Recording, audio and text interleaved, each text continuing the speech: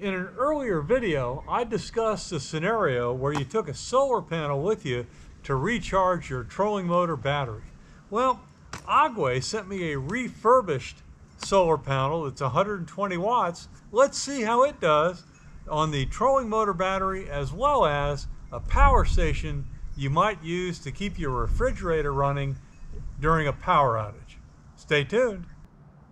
If you like to kayak camp and use your trolling motor at the same time, you know that you're only good for about a day and then the motor is exhausted.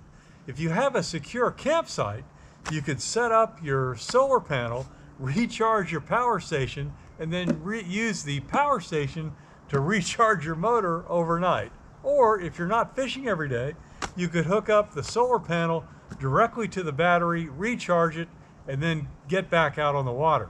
Well, this unit only weighs about 12 pounds, and it is a small form factor, which makes it pretty easy to strap to the back of your kayak. The disadvantage of the older models is that they are not completely waterproof. You have to protect the junction box in the back, but the manufacturer tells me that they've solved that problem on anything that would ship from here on out. So you don't really have to worry about that. Now, what this thing comes with is connector cables that are a DC to DC connection as well as a DC to Anderson jack connection. Well, my power station doesn't have any of those, and so I had to go buy a DC to XT60 connector to make sure it would work with the power station. And we'll demonstrate that here in a minute. To connect it to the battery, the manufacturer recommends that you get a solar controller, which I've got over there. I bought an inexpensive one for about $18. You can get them even cheaper, but I didn't want to rely on that. I had to buy a DC connector to 2 bare wires to get it to hook up to the solar connector. So that was another $8, but now I should have something that'll work between the solar panel and my battery. So let's go ahead and get this thing set up, and I'll go through some of the other interesting specifications that it has. Note that it has these stands on the back that you will use to prop it up into the sun. All your connectors are here in this pouch, and this is where you can see that it has all the different adapters to hook up to different DC inputs.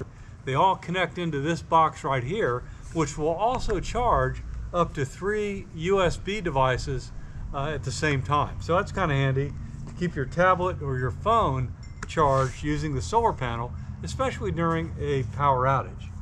So let's go look at charging my power station first.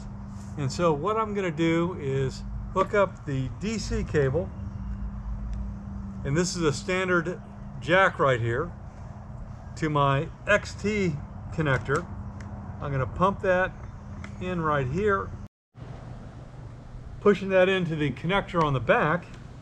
And now, once I spread this thing out, I should see my power station start to charge. So here's where that goes. Let's undo the other strap.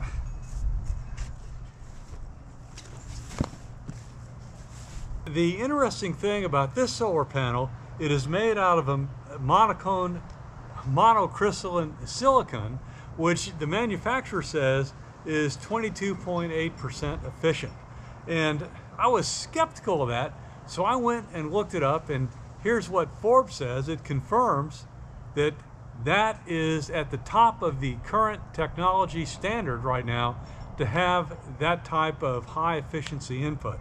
The other thing the manufacturer says is that this is made out of a material called EFTE, which is self-cleaning. Now, what that really means is that if rain and wind are going to keep dust off this, but you're still going to have to wipe it down if it gets pretty nasty. Now, this thing has a 6 amp output, which is why I made sure on my solar connector I got 18 gauge wire to be able to make sure that I could handle that output into my trolling motor battery. Now, this will not charge a 24 volt battery. The maximum voltage output on this thing is 20 volts. As you can see, it doesn't take up much room. I like the fact that these stands that come with it punch it up to about a 25-degree angle to be optimum to catching the sun.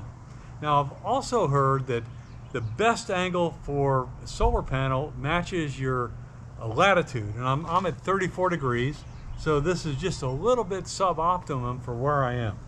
So let's take a look at my charging station here. 73 watts, not bad. So that's pretty good on a mid-April day. Let's get in a little closer to this solar controller so I can show you how I had to get it set up. As I mentioned, the first thing is I had to get the DC to bare wire connector, and then it goes in right there where it says solar panel.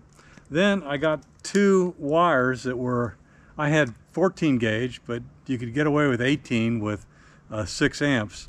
And I connected them up to some alligator clips on the thing that says battery right there. Now let's charge up my trolling motor battery. I've got the DC input connected to my controller, and I've got my output going down to my positive and negative on the terminals itself. Now, sadly, for this test, my Bluetooth app is showing that I'm already 100% charged, so I'm not really going to see any charging going into my battery, but on the controller, which I've already set to be a lithium-ion battery, it's showing 14.4 volts of input. So I know that it's going to work. There you go. That kind of wraps up this test. Bottom line is, this is a nice small footprint for kayak camping or use during a hurricane or something like that when your power goes out and you need to charge up a power station. Camping, you need to charge up your trolling motor battery.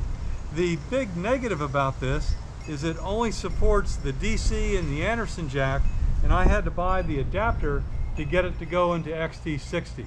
So if your power station like mine is XT60, you're going to have a couple bucks of extra costs to do that. And likewise for the trolling motor battery, you have to buy a solar controller. Thankfully, these things are inexpensive and it won't break the bank. So if you've had any experience with this particular solar panel, I'd really like to hear your input. Throw it down below. And again, I'd like to thank Aguei for sending me this refurbished model to go ahead and test on this video today.